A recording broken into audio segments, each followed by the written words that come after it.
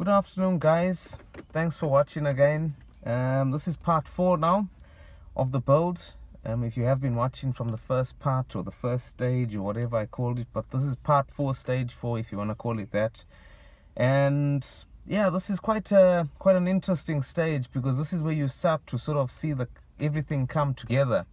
It's quite complicated and fiddly, but it can be done by anyone that is quite competent enough with mechanics. So yeah, it's quite interesting this stage. It's more going to be to do with the boosting and the fueling side of stuff, because we've done all the clutch and turbo, exhaust, all that stuff. This is more now sort of finishing off the front now. So obviously I think I last left off on the slam panel, where I was starting to put that back onto the car. And I mentioned that I took it off because I knew I'm doing the intercooler pipes and stuff at a later stage. So yeah, on this particular stage, you're going to see the intercooler. I do a WELLYCOOLER conversion. All the turbo intake pipe, injectors, fuel pressure regulator, diverter valve. I think I replaced the coil packs as well, which is something that, is quite good to do once, you're going to be tuning up the car. And yeah, it's quite an interesting video. So if you're new to the channel as well, there is another few parts to this. So watch stage 1, 2, 3, and thanks to all the new subscribers as well. I've noticed quite a few new subscribers on there. I hope you guys are enjoying the videos, and I can assure you I'm not gonna stop. I'm just gonna keep making videos. This is like stuff I'm digging out from my archives, all the pictures and stuff. So there has been revisions to the car as well that I've done in the past 6 months. So I will be adding those on as well after I've finished the 5th part. Once I've got done with showing the whole build, then I'll show you what I've done after that. So yeah, thanks for watching, guys, and I hope you enjoy. Have a good evening, and see you next time. Right, guys, so I began with just getting rid of the old coil packs, because these tend to fail when they're quite old. So just replace them with some new ones as a matter of precaution, really. So I got some red and black ones on, I think it was Awesome GTI I got them from. And then I just started with the intake manifold, took off the injectors, fuel pressure regulator, to paint it. Really, it's just easier once it's all off. Got some cupra injectors for it, and bribed my girlfriend with a cup of tea just to paint it up, which she did quite a good job of, to be fair. It's in black. It looks much nicer in black, I think. Then I did the intercooler. I actually bought the wrong intercooler, so this was the correct size and dimension and everything. It was just the bar and plate that I needed, and this was a tube and fin. So don't make that mistake, because you will be advised by your tuner to go with a bar and plate version, which is a lot better and stronger. So I've done a comparison so you can see what the difference is between the two. Then I got my turbo intake pipe for the K280. It's a lot bigger, quite fiddly to fit as well. You got to bend stuff around. And yeah, I think that one was made by SFS, if I'm not mistaken, but there is other versions out there. I got a forged diverter valve as well, the 008, to go with that.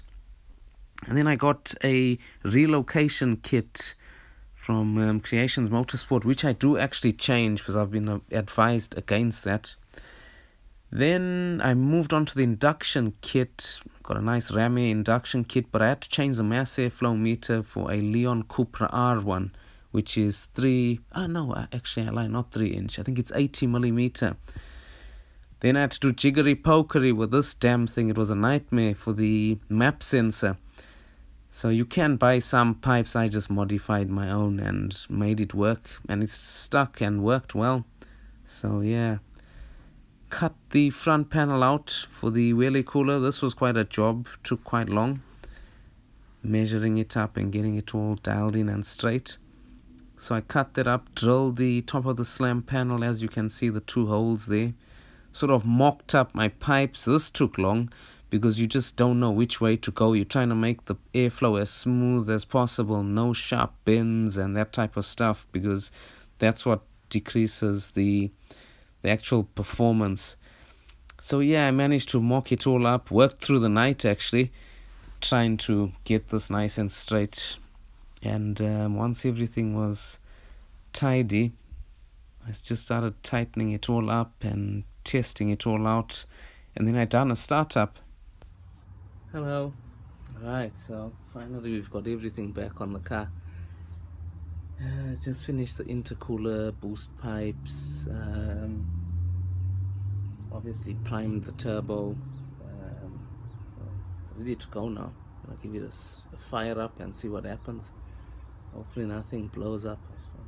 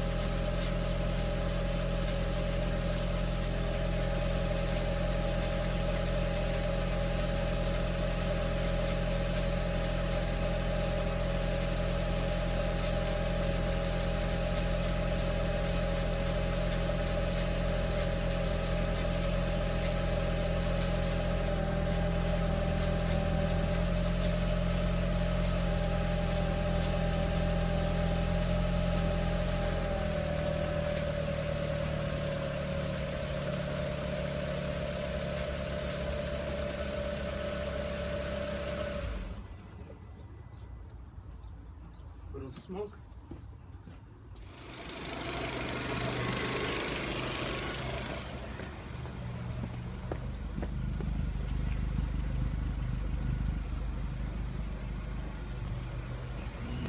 Just shake it up.